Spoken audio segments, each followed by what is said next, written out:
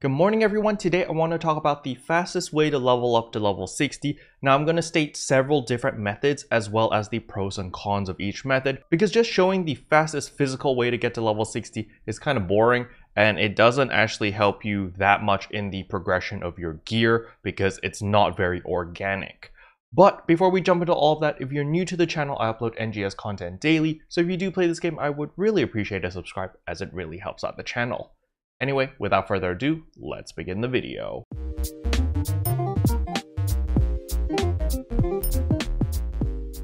So the first thing I want to show over here is, as you can see, I am level 60 already.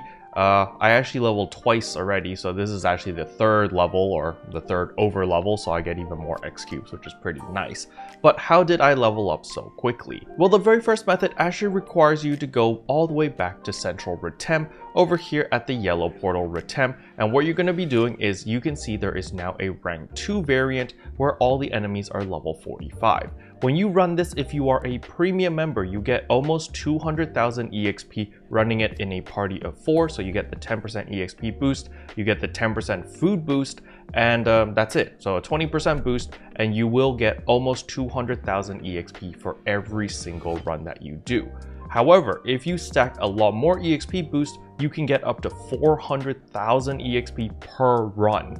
So that is actually really good, considering that I think most of you guys probably have a lot of yellow Retem triggers, since we just finished the event where it was mainly focused in Retem, and a lot of you guys farmed in Retem Almilth a lot. So something that I want to point out is, in the rank 2 version, you actually get red dominas. Yes, you get red dominas, so you don't need to craft them, you don't need to waste your photon scales. You straight up get one red domina, you get a golden prim sword at plus 30, and you get a golden prim armor also at plus 30. So this is pretty big. Now, if you're a non-premium member and you're a free-to-play player, it's perfectly fine. You still get 165,000 EXP per run with 0 buffs, nothing going on. So again, if you just stack a bunch of buffs, you can still get at least 300k EXP per run, which is pretty substantial, to be honest. So if you only care about getting to level 60 as fast as humanly possible, you don't care about gear, you don't care about materials, you don't care about anything except for the level itself, this is the fastest way to do it. Because remember, they have removed the EXP penalty when you run triggers, so regardless of what level you are, you will always get your 200k EXP or 300k EXP or even 400k EXP, depending on how many boosts you have running, and it's always going to be consistent regardless of what level you are. So yes, this method is going to be faster than questing. I know a lot of people are asking me on stream whether it was better to do questing or just to spam yellow triggers, and the answer is just spam yellow triggers. You will get to level 60 in like 2 hours. It's very fast, very quick.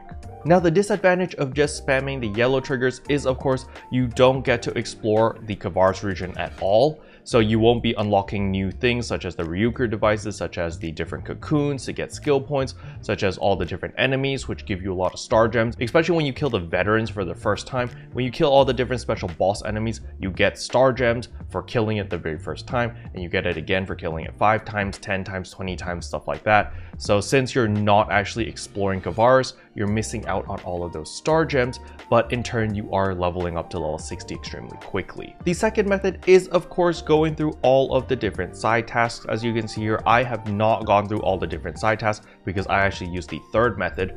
But the side tasks over here are a great source of EXP, 300,000 EXP. They're all a bunch of EXP, very substantial amounts of EXP. And the best part is, look at this one. This one actually gives you 1,000,000 EXP. But the most important thing is, it actually forces you to go around the open world. So it makes you explore all the different Ryuker devices, find all the different region mags, as well as all the cocoons. So it allows you to explore Kavaris in an organic way while you're doing these quests. And so questing is one of the more favorable ways, because you can do this solo and there is 0 EXP penalty. Because remember, if you are running the yellow triggers over here, if you are in a party of 4, you actually get a 10% EXP bonus. So you do want to run this in a party of 4 just to get that extra EXP, unless of course you don't care about efficiency, which then I would question, why are you running yellow triggers? If you don't care about efficiency, you might as well just do the questing method over here. Now, the disadvantages of doing these side quests over here, such as Kavar's red containers, finding all the red boxes, is all of these quests are going to be a little bit more time consuming, especially when you go to specific areas and it's like kill 20 formers and kill 30 of these mobs, and you're just running around in circles. You're trying to wait for these mobs to spawn, and then there's like a bunch of other people also doing it at the same time. Now don't worry, PSO2 is not like other MMOs. If someone kills a former's mob around you, you still get credit for it. So that is actually a big plus. It's really nice that we have that, so you're not fighting over mobs in different rooms and room hopping and stuff like that. You don't need to do that. As long as you're in proximity when that specific mob dies, you will get credit, which is very nice. And there are some side quests over here which require you to do the field races. Some people don't really like the field races. It seems a little bit confusing. I personally have not done it yet, but from what I've seen on stream, it is a little bit confusing to set up and to start, because it seems like you just randomly join a room with other people already racing. So I'm not entirely sure how the field racing actually works, but when I do have a little bit more time and I do test it out, I will definitely make a video explaining how it works. Now for the last method, and the method that I personally used, and that was of course farming in the combat zones. So in the combat zones, you have the Beluga runes, but this area has 2 ranks where the mobs are level 40 in rank 1 and 51 in rank 2. So I personally have not grinded in the runes area that much, because I have been grinding in Lost Central, since when I completed the story I was already level 54. So it didn't make sense to grind over here, since you know, I wasn't getting a lot of EXP. So I went over here to Lost Central. Lost Central, there's rank 1 where all the mobs are 45 and rank 2 where all the mobs are 55.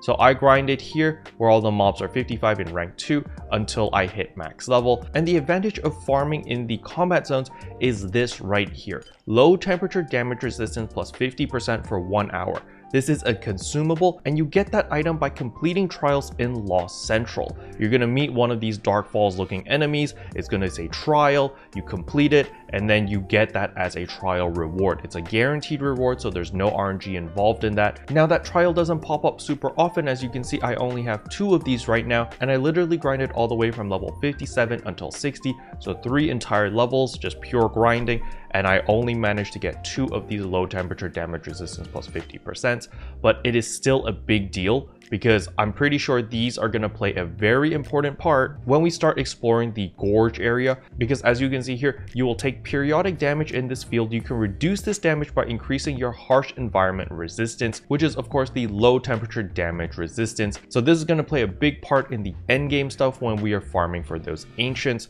because as you can see here, this is not a tradable item and you cannot sell this in the personal shop. So it's in your best interest to start farming a couple of these, so that when the new ancients hit next week, that you can just pop these. You have your regen mag, which gives you 10% more low temperature damage resistance, and then you also have your food buffs. If you eat any Kavaris food, you get up to 30% low temperature damage resistance as well. So with all of that added together, you have 90% resistance. So hopefully with 90% in the gorge area, you're going to be a lot safer and you won't get destroyed, because right now with 40% resist, when I went in, I just got utterly destroyed. So yeah, you probably want as much resistance as possible over here in order to go to the gorge area and start farming. The reason I say this is because the gorge area is counted as an exploration zone, so it is a 32-man zone. However, all of the mobs are level 64. So that means all the mobs are 4 levels above our level, and I believe that the new Relic series weapon is going to drop in the gorge area, as well as a bunch of endgame items. So you want to make sure that if you are pushing for the endgame stuff and you want the best of the best, that you want to be prepared so that when the ancients do drop next week, you can run in there and you're good to go. Now there is another item that you can get called the Icicle Orb when you complete trials in the Kavaris region, and when we read this description over here, it says that you can exchange items with Reso in Kavaris. So Reso is actually over here on the left side of the Kavaris camp, and you can see that she is the preparation supply manager. Unfortunately, her shop is not open yet, so when you talk to her, there's nothing happening, you know, there's no menus. However, I'm pretty sure we're going to be able to exchange all those icicle things into the low temperature damage resistance. Maybe there will be 100% one. However, I remember watching in the NGS headline during the trailer, they did show Reso's shop, where you could exchange different materials in order to build up even more low temperature damage resistance. So that is something that we definitely need to look into in the future when her shop is available. So that is another plus on why I prefer the grinding method, because I'm building up a wealth of all of these resources so that when specific exchange shop open, I'm good to go and I can get all of the nice materials that I need. Another thing is, of course, all of the different Kavaris yellow triggers as well as purple triggers. I know there is a high demand in the Kavaris purple triggers because a lot of people are fighting the Gigantics or farming. They want to see all the good loot. So yeah, there's definitely a lot of demand for these items. So in conclusion, there are many ways to get to level 60 or max level. It really depends on what your goals are and what your playstyle is. So just use whatever method you personally prefer. It really doesn't matter about efficiency that much. Like getting to level 60, so what? You know, everyone's going to be level 60 by the end of the week. So just because you rushed it in like 2 or 3 hours isn't going to make that big of a difference.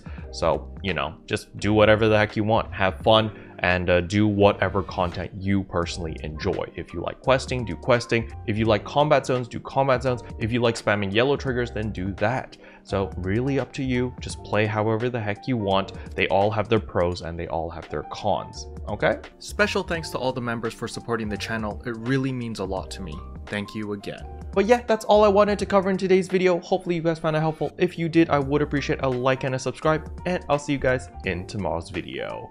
Bye. Can I say except you're welcome for the heals, the boosts, the rest.